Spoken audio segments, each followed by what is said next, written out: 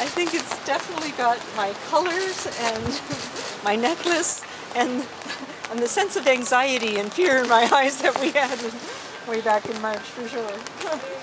I think they were something that was very positive, and it helped people deal with the situation that we had. You know, when people were boarding up stores, it was very negative and fear-inducing for people. So putting something positive out there, it was just incredibly important at that time and at the right time for us. I think you need art in a time of crisis more than ever. We need art and we need music.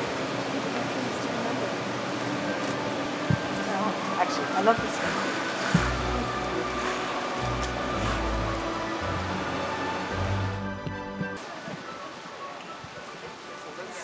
Lovely to meet you. Nice to meet you too. It just looked terrible with brown boards all over Gastown. So I put a call out to a bunch of different artists to come and paint, and they did. In droves, they came and they painted. She led the way. I mean, Bonnie Henry, we all listened to Bonnie Henry every morning, or at 3 o'clock, 4 o'clock, we were all listening to what our count was and what to do.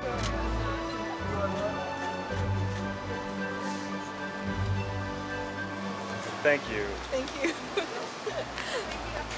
Thank you so much. Appreciate your time. Thank you very much.